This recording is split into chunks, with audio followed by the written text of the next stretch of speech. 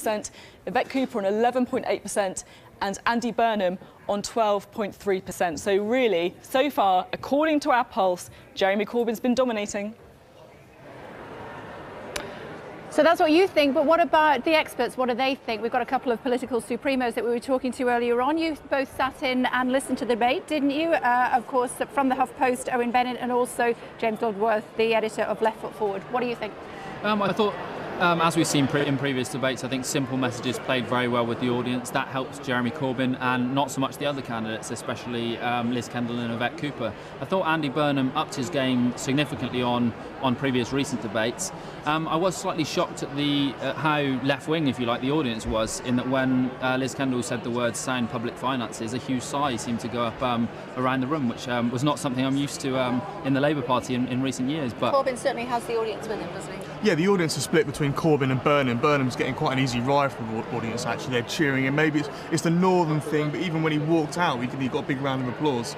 I think Burnham actually has raised his game, but there's some point when he gets a bit confusing. At one point, was he putting the people first, the party first, the country first, the votes first? I wasn't quite sure what he was saying.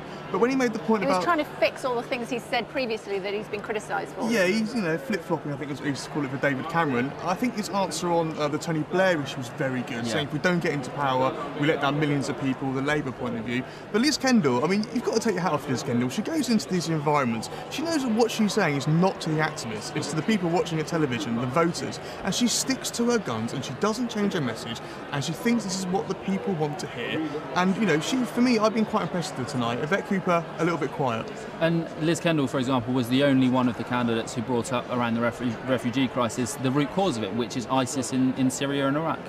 She was the only one who mentioned that, and we do need to deal with that as a root cause if we want to stem this refugee crisis. Migration playing strong, but of course Yvette Cooper is the one that's leading the charge on that one. I thought it was interesting that Andy Burnham started talking about what he would do if he was Prime Minister. Yvette Cooper was actually able to point out what she's been able to do just from being involved in this leadership race, because she did kick off this whole thing with a speech a couple of days ago about councils taking 10,000 more refugees in, and that seemed to be, along with obviously the tragic picture, that seems to be what shifted the political view a little bit. I think that she's got, it's a bit of a win for her on this narrative. Whereas Andy Burnham was saying what he would do, Yvette Cooper's actually done something, I think. What do they have to do in the next half?